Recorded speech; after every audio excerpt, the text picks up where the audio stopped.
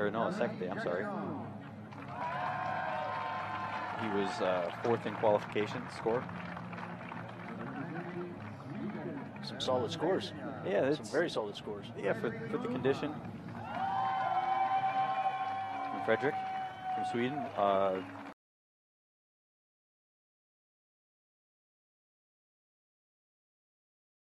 250 feet a second with a recurve. Was he not in the finals at the last 3D Worlds? He was. That's what I thought. Yep. He ended up taking silver. But yeah, this was a very tricky event for both the unmarked and marked. Our scores weren't as high as they were in the previous Worlds. So it was a very, very, like you said earlier, it was very tricky. There wasn't like any targets that were straight. There was no gimmies. There was nothing. Like, we had an 11-meter bunny uphill, and it was like 30 degrees. Oh, yeah. And we got that target, when we shot it, it was like pouring rain. So there was absolutely no gimmies. And with the rain, does that affect you guys quite a bit? And David with a solid left 3. Fredrik, solid 4 left. That seems to be the common theme here. We're shooting a lot to the left here on this target. No levels on these bows, so maybe some overcompensation, trying to lean into the hill some. But yeah, the rain does affect it some. If it's just a light drizzle, it's not too bad. Ooh, solid shot. Fredrik just hammering it. Ooh, David. Is that a miss? That is a miss. Probably wrong crawled that one, or just a little bit nervous. But yeah, going back to the rain. Oh, let's get Fredrik's last arrow in here.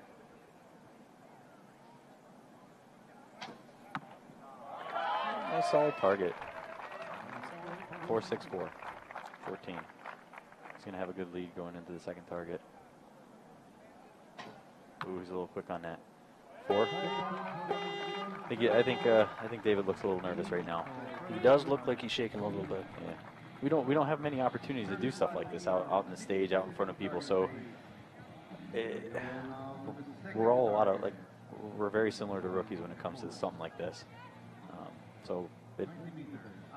I guess it really depends on how well you can handle those nerves in the moment. Yeah, that's the challenge. I mean, it's just like it's just like if you're a dedicated hunter and something comes in that you're not used to seeing, it's very hard to control the nerves if you're not very familiar with it. What would you be telling your archer right now after this first target with a miss? Just to stay in there, make some good shots, because no matter what happens, I mean, you've seen earlier that last target is such a huge swing. We've seen archers miss 2 arrows and then maybe catch a 2 on the 3rd arrow. It's just the way this course is set up, you're in it until the end. But you definitely had some great words of advice for Fawn, because I mean, after you had a chat with her, I mean, she just immediately changed around. So let's hope that the French coach has some great words for his archer as well. Yeah, you have to be very adjustable when it comes to this, because there's a lot of these shots that we never shoot. So just like in any other discipline, you have to make that good first shot and then just quick adjust after that. I mean, this is like a 38-degree uphill shot. Solid 3 up. Yep, a little hot.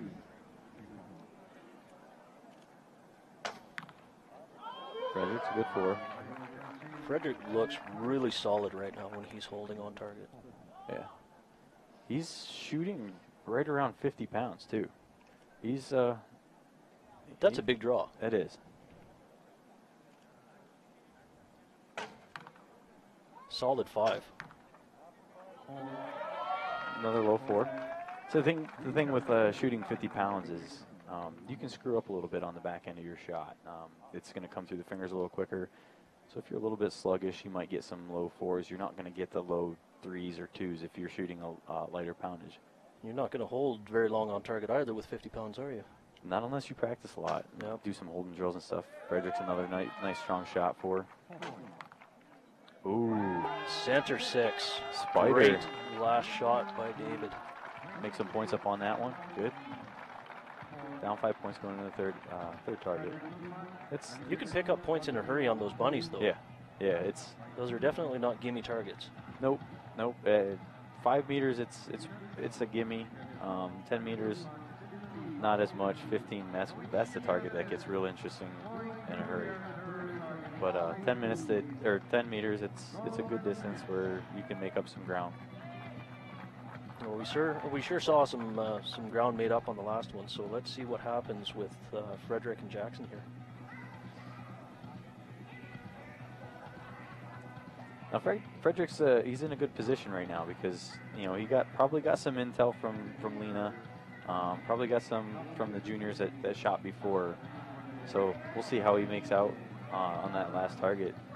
Again, it comes down to we have so many individual styles that one person's cut's another person's addition.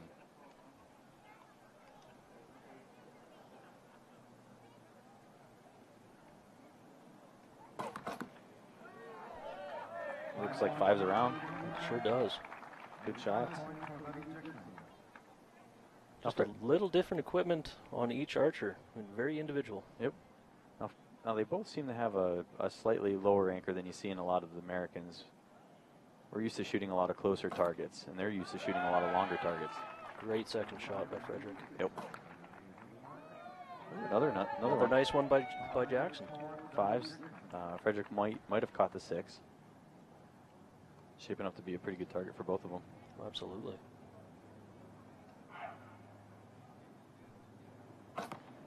Boy, his form's looking good. And he looks like another solid 5.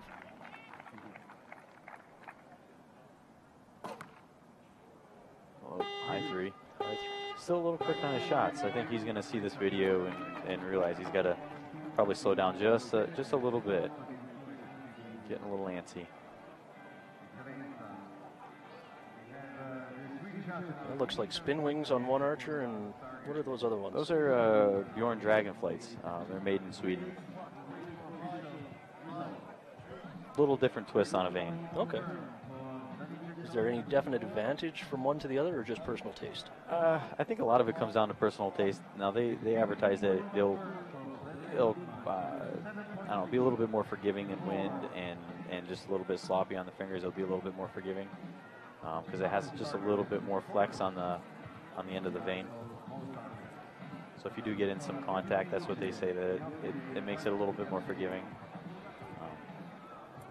I usually stick to more of the traditional spin wing, like an XS or a Spider for this kind of tournament. Going into this 4th and final target. This is the one that's been really a pain for every archer. Yep.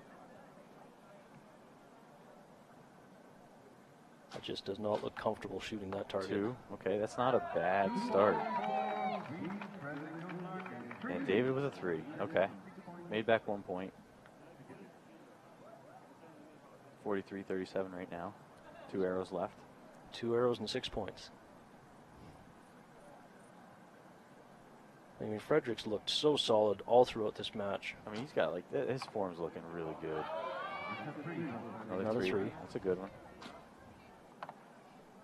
David 4. Okay. So he brought back another 1. Down to 5.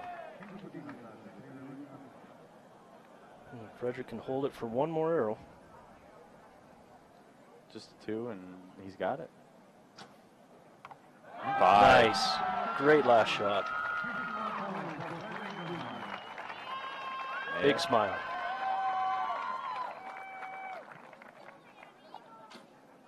Well, you can see a little bit nervous. Yeah. But he finished that. David shot a really good final target. 3-4-4 is a good score on that target. Fredrik for the win for 3rd. It was definitely a different venue than the last World Championships in Ireland, so it has its own challenges that we haven't seen before. Yeah, I don't know. I'm curious to see if we'll have these kind of angles again. I know it's not typically this steep for World Archery. No, this is, I haven't shot an angle probably half of this. I think the final venue in Dublin was probably the hardest angles I've shot at a World Archery Field so far.